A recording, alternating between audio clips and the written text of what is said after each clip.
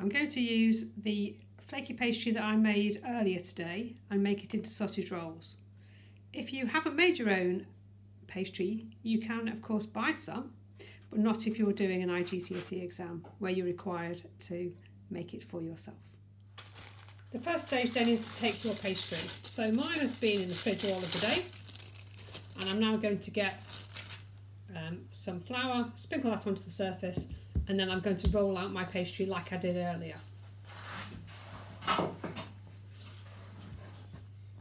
To flour my rolling pin a little bit, and I'm going to aim for a similar shape. So a long, thin piece, and then I'm actually going to go just a tiny bit wider then. Now this morning you put all of those layers in, so that means that if this goes wrong, you cannot just scrunch it up. Okay, if it goes wrong and you're not happy with the shape, you actually have to fold it again in the same way as we did when we made it, so that you maintain the layers that you put into it. And it needs to actually be quite big. Remember, when the sausage rolls are made and the pastry gets rolled over into the sausage, it's already going to have quite a lot of layers of pastry where it's rolled and fold. Therefore, you want it to be thin so that you're, when you're eating it, you don't just feel like you're just eating a mouthful of pastry. Now, if you're just making these at home for fun, you can, of course, use ready-made pastry. And you just need some puff pastry that you have defrosted if it's come out of the freezer. This is the size I'm at now. I actually still need to go a little bit bigger, because I'm going to use this with my, hopefully with my 6 sausages. And I'm still not quite there. Near enough. One more roll. I think long-wise, that should be good.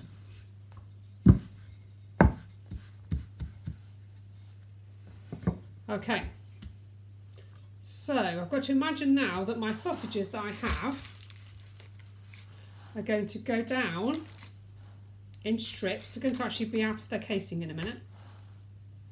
But what I need to do is just check that it is large enough. So I'm just going to line my sausages on, and then I will show you what I mean.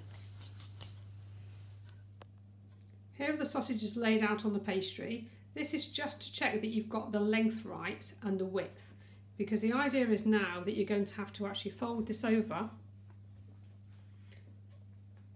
and be able to make it into the sausage roll. So you can see now, hopefully, that it is going to be large enough when I actually do this. The next stage is going to be to actually take the sausage meat out of the casings. This is the bit that people don't like very much, because you actually have to squeeze the sausage to get all the filling to come out. Okay, and then you simply lie it back down on the pastry, and then we'll worry about making sure they're in the right place in a second.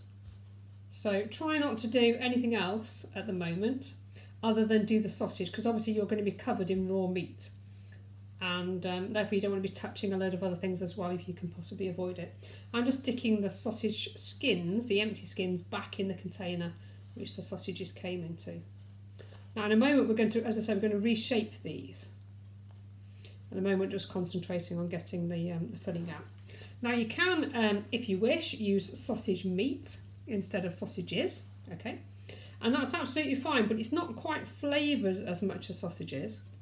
With sausages you can get like caramelised onion or sausage and apple.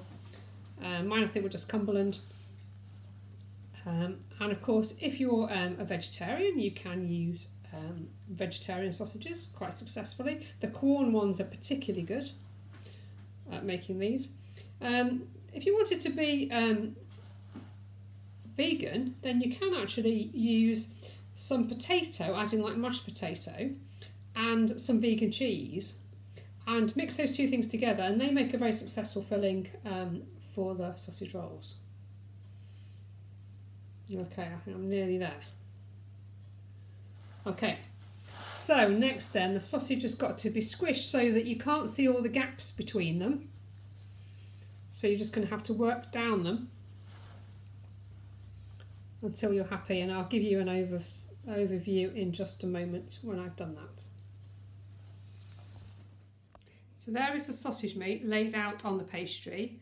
The next stage is going to be to use some egg, almost like glue, so that when these are actually rolled together, they will stick. So I'm just going to put the egg on now. So you want to go all down the surfaces.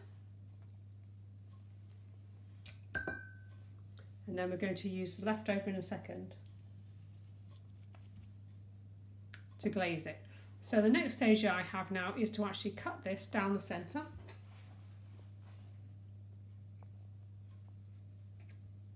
Because obviously I'm going to have 2 long lines of sausages. Now remember that you're on your work surface, so be careful when you're cutting it. And then the next stage then is going to be to roll it like so. Keep going over, and what we want is the join underneath.